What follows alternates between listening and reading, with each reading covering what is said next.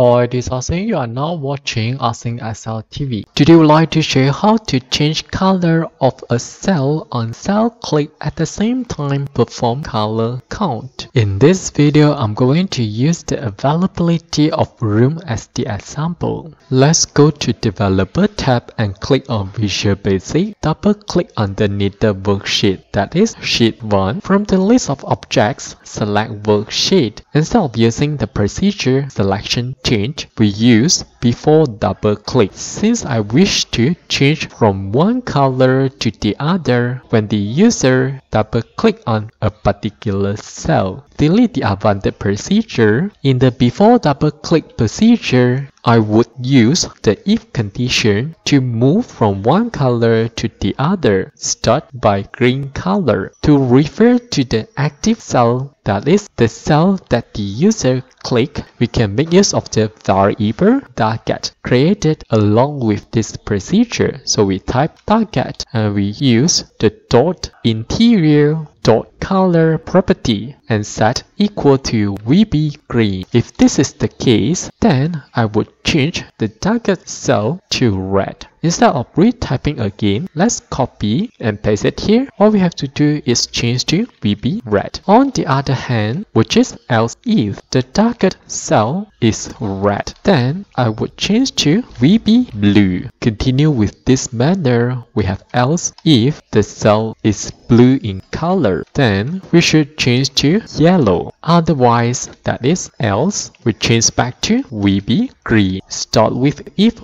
Of course, we need to end with if. And now let's back to the spreadsheet. Simply double click on any cell of the desired area. The color is changed. An issue we should notice here, when we double click on any cell, we are in the editing mode, and this is quite annoying. To overcome this, let's back to Visual Basic. After we have changed the cell, let's use the other dummy, that is cancel. So we set cancel be equal to true. Let's back to the spreadsheet and try again. And this time we won't be in the editing mode when we double click on any cell, as we can see here.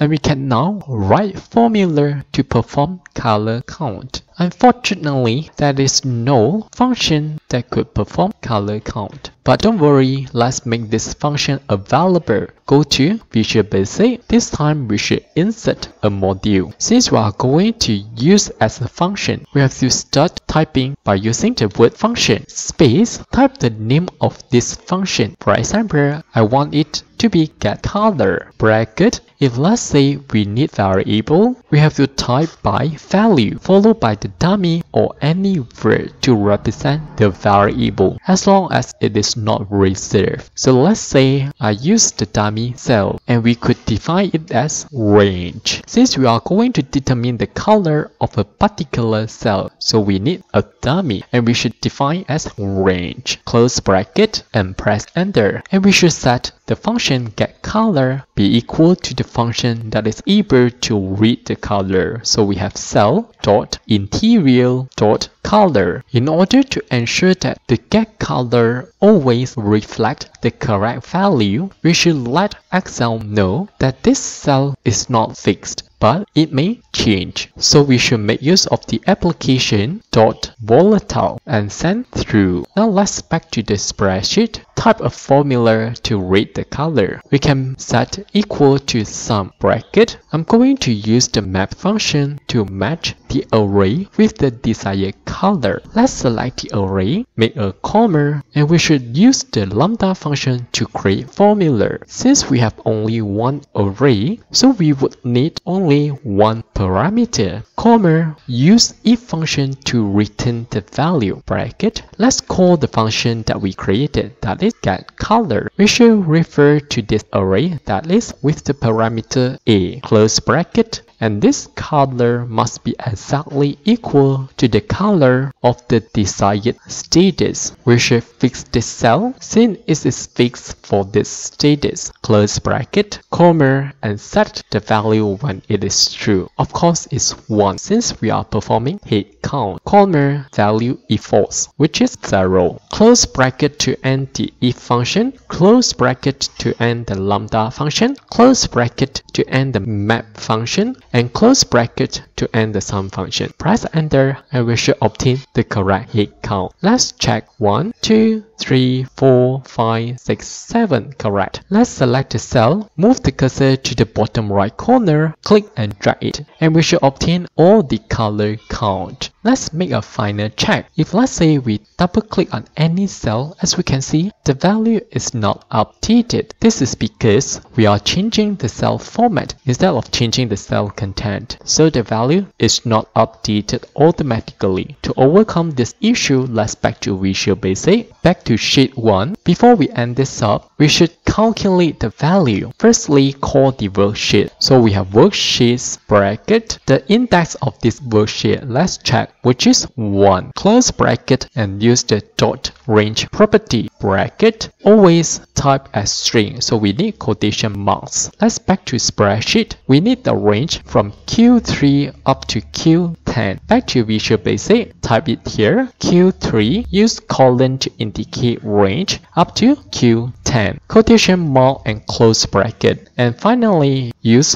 dot calculate. Back to the spreadsheet and check. Simply double click on any cell and we should see that the value is updated automatically, as we can see here. This can also be done if you have different colors. Using the similar formula, start with the sum function bracket followed by map function bracket, and the array should be entire area. Let's fix it by pressing the function key F4, comma, proceed to the formula by using the lambda function bracket. Again, we need a parameter. Since this area is selected as single array, also with only one parameter, comma, again use if function to return the value. If the get color of the array, that is A, is exactly equal to the get color of the status, we should return a value of 1, otherwise 0. Close bracket to end if, close bracket to end lambda, close bracket to end map, and close bracket to end sum. Press enter and we should obtain the correct value. And now click and drag to obtain all the calculation, as we can see here. Okay, that's all for this video. Thanks for watching. Hope you like this. See you.